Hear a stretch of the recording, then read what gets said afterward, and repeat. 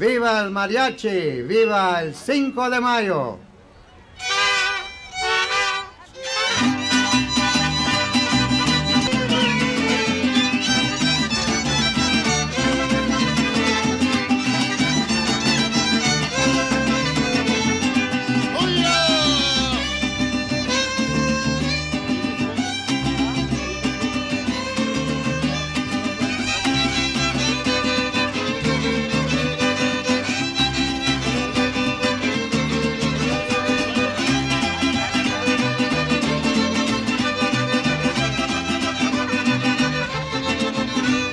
Cuando me traes a mi negra que la quiero ver aquí con su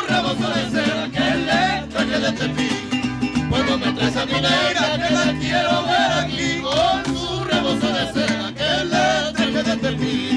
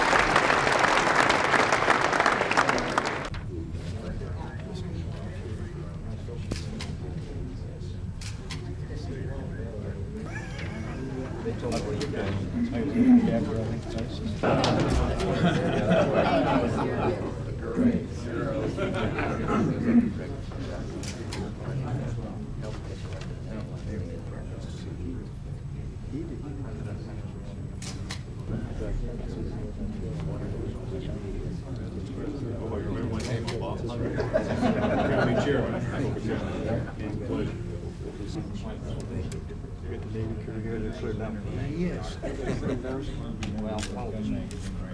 Well, sit in that shelter here. Ed, you gonna shoot any? Just push the button down.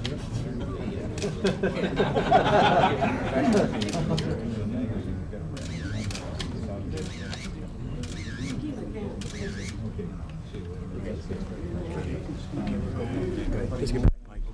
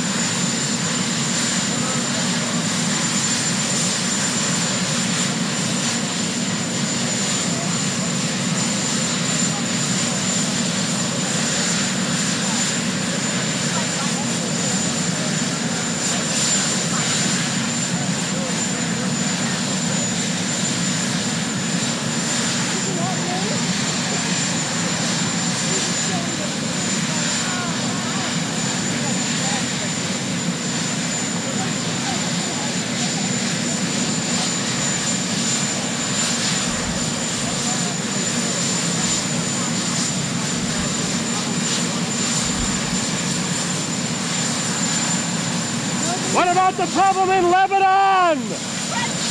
Syria, Lebanon. I spent $10,000.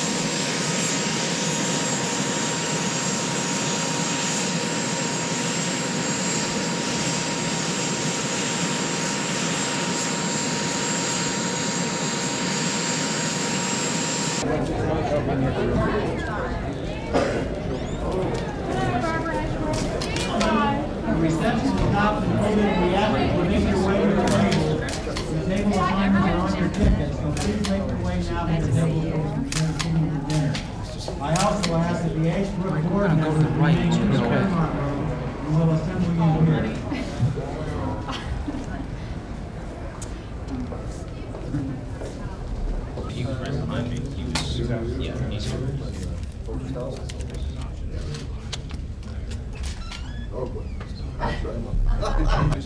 Nice to see you again.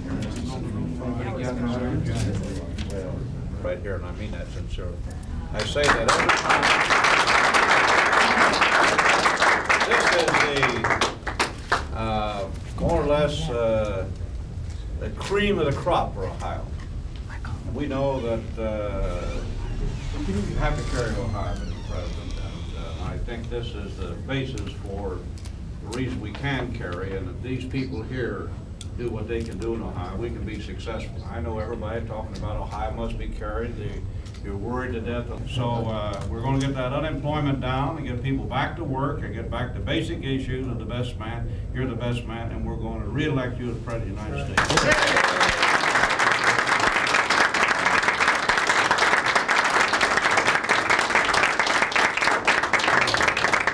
Thank you all very much, and I don't know whether I'll probably be talking to you again later here, but maybe here we could have a little something in the nature of a dialogue instead of a monologue.